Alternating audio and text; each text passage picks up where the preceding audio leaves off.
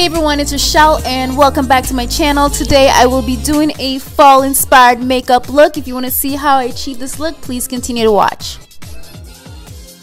Let's get started. So I'm going to start off by using my MAC Soft Ochre paint pot, and I'm going to apply this all over my eyelid and it will act as a base for my eyeshadow. Moving on to the brows, I'm going to take the Benefit Cosmetics Goof Proof Brow Pencil. I believe this is in the shade number 5, and I'm going to fill in my brows. Now I don't fully fill them in. I do that once my foundation is on completely. So I'm going to take a bit of concealer to clean up under the brows. You guys, my brows are kind of messy right now because I need to get them done, but I am growing them out, so they look a little bit messy. Now I'm going to go into my Laura Mercier translucent powder and apply that all over the eyelid. This will help my eyeshadow to blend a lot easier.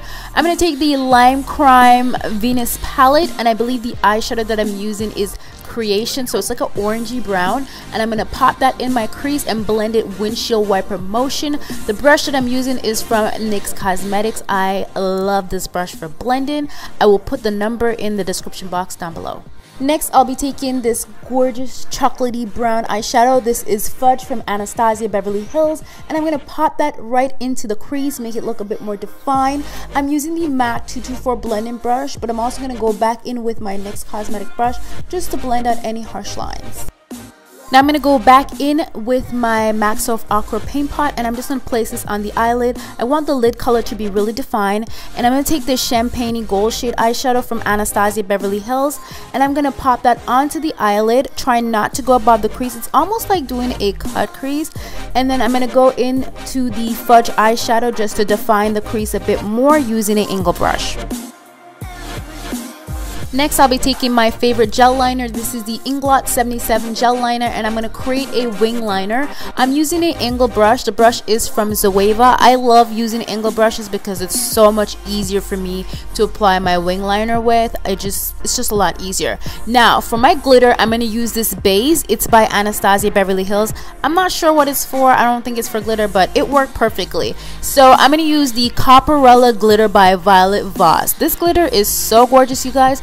I don't even think my camera is doing it any justice right now, but I'm going to pat that onto the eyelid. Whenever I do glitter, I like to do my liner first because it's so much easier to do the liner.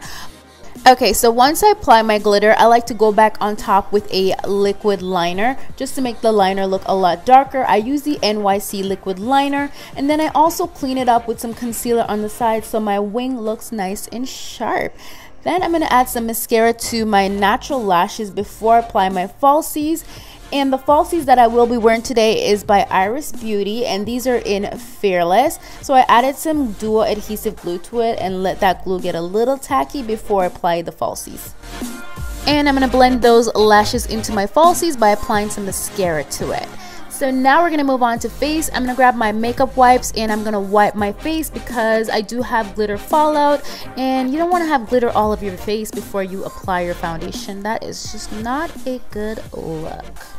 Next, I'll be taking one of my favorite primer. This is the Smashbox Photo Finish Primer. I haven't used it in a while, but I really do like this primer actually. It does help to minimize pores and it makes your foundation last all day long. Now I'm going to do some color correcting under the eyes. You see that? I do have a little bit of, dark circles under the eyes, so I'm going to use a orange concealer to color correct, and I'm using a damp beauty blender sponge to blend it out. I'm going to go in with my favorite foundation.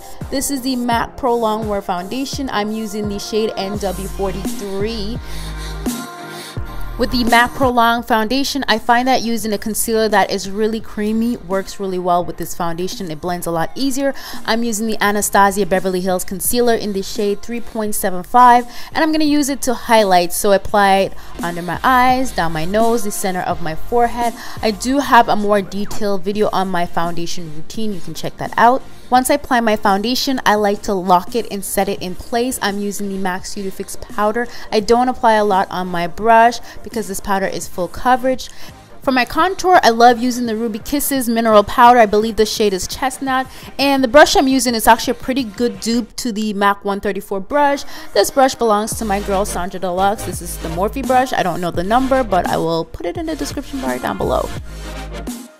Moving on to Bacon, I'm going to use the Laura Mercier translucent powder and I'm going to apply it into the highlighted areas. I also applied under my contour. I love to bake my face because my makeup lasts longer and it just looks more flawless. Now to dust away the excess powder, I use the Smith 112 brush to dust it away, and I don't keep the powder on for very long. I actually only keep it on for 2 minutes. Now this right here is a must in my makeup application, Matte Fix Plus Spray, just to get rid of that powdery look because I don't want my makeup to look powdery, and this also helps with my highlighter to help it glow. Now I'm going to go ahead and complete the eyes. I'm going to take the eyeshadow Fudge and Cognac and mix them together, and I'm going to use a flat definer brush. This one is from MAC, and I'm going to place it under the bottom lash line and really push it in there. Then I'm going to go back into the Venus palette from LIMECRIME, and I'm going to grab the eyeshadow Creation, and I'm going to put it on a pencil brush and blend. You want it to be nice and blended on the bottom lash line. Next, I'll be taking the darkest eyeshadow, and this is Icon, and I'm also going to place that along the lash line, so really close to my lashes. And then you guys, now I do not recommend doing this. You can use a nude eye pencil to do this, but I didn't have one beside me, so I just use my MAC Soft Ochre paint pot and I place it in the waterline. This is going to make the eyes look larger. I don't usually do nude in the waterline. I always do my black because I don't know, I just always do black.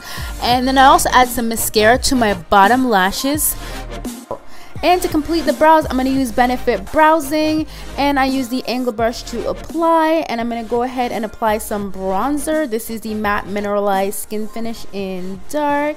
Snatch that face. And for my favorite part ever, you guys know I love to glow, I'm using my Laura Gellar Gilded Honey. I believe this is the Morphe M310 fan brush. I hope I'm right. I apply it on my cheeks, down my nose, and like at the tip of my nose, and I go in with my Makeup Addiction Cosmetics highlighter in Snow Gold. This stuff right here, bomb. Yes, I love it. And I'm gonna just blend that out, make sure that highlighter is popping.